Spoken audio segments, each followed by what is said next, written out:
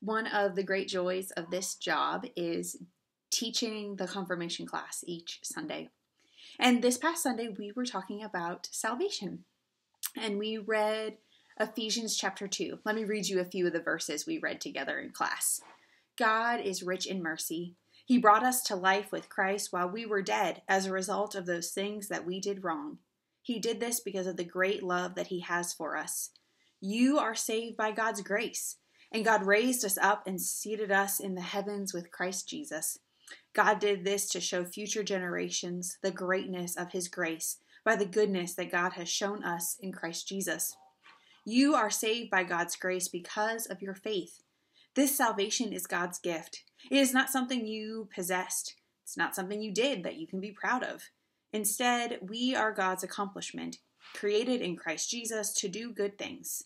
God planned for these good things to be the way that we would live our lives.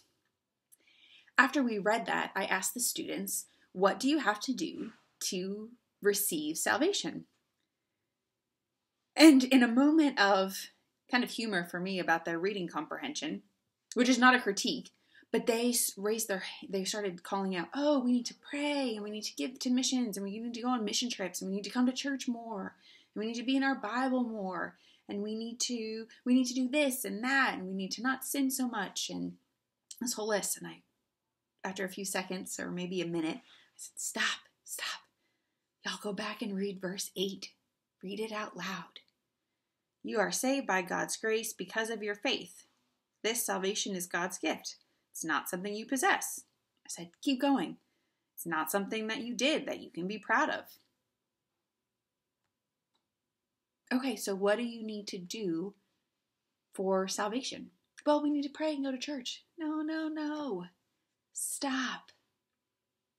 Listen. You were saved by God's grace because of your faith.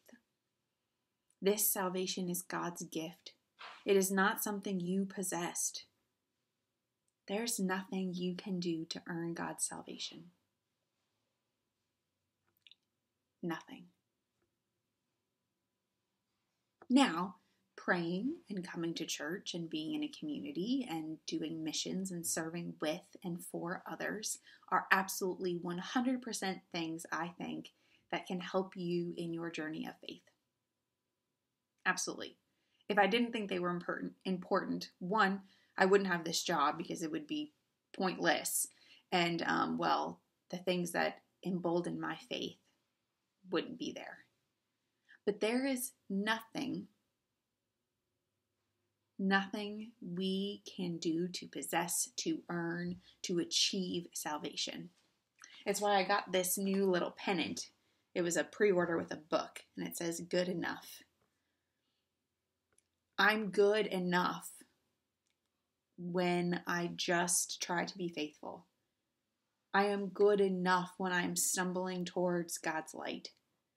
I am good enough to be saved just as I am when I confess and am honest. So crack open your Bible or replay the beginning of this. There is nothing you can do to earn, possess, meet, reach salvation. It is your faith in God. So work to let that be good enough